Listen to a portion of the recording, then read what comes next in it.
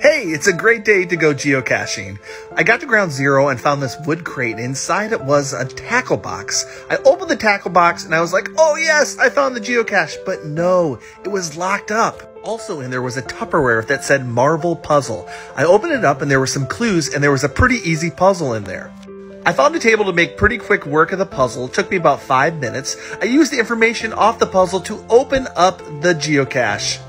Once it was open, I checked out the swag and signed the logbook. The cache description also said there was a nearby mural, so I went to check it out, and yes, it was Superman painted on this door.